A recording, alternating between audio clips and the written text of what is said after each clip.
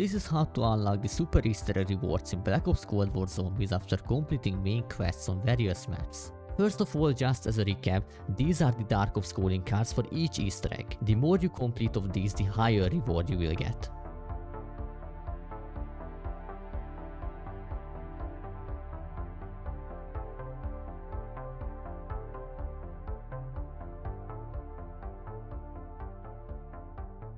To claim your rewards, you first need to launch Outbreak and go to the region zoo where you can find the ritual site. You also need at least 2 Easter eggs completed. With this update, a secret mask was added to every region besides zoo. Interacting with a mask guarantees zoo as the next location so that you can access the ritual site. I'm quickly going to show the location in every region.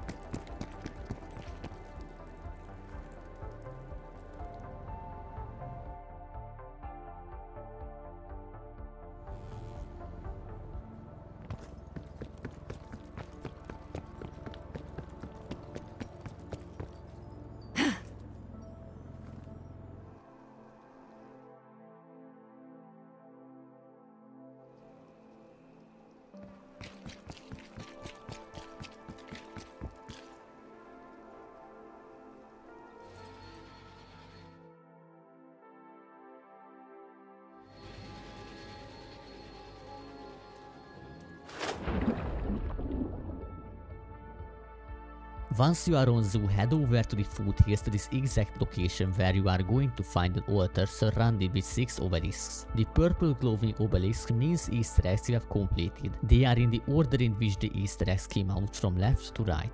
Now all you have to do to claim your reward is to interact with the altar and make the pact.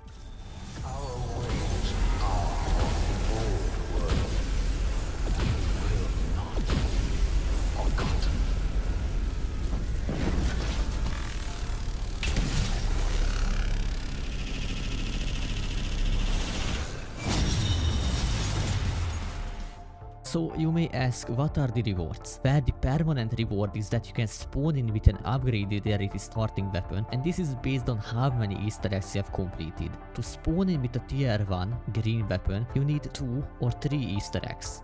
For the tier 2 blue, you need 4 or 5, and for the tier 3 purple, you need all 6 main quests.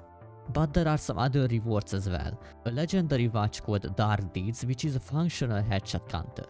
A new Dark Ops calling card called the Pact, and 12 new emblems. You will get 2 character emblems per completed Easter eggs. Before I end this video, I want to mention this doesn't work in offline, and if a completion is bugged for you, just complete that Easter egg again and it should work. And that's pretty much it for this video. Thanks for watching and see you in the next one.